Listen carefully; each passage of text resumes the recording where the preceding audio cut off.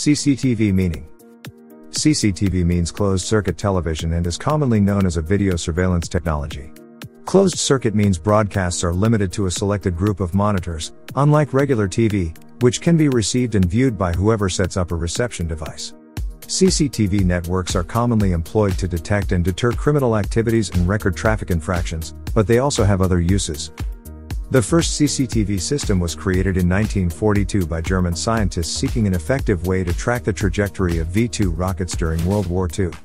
American scientists would later use CCTV technology during atomic bomb testing because it allowed them to monitor activities like shock waves and blast effects without having people in harm's way.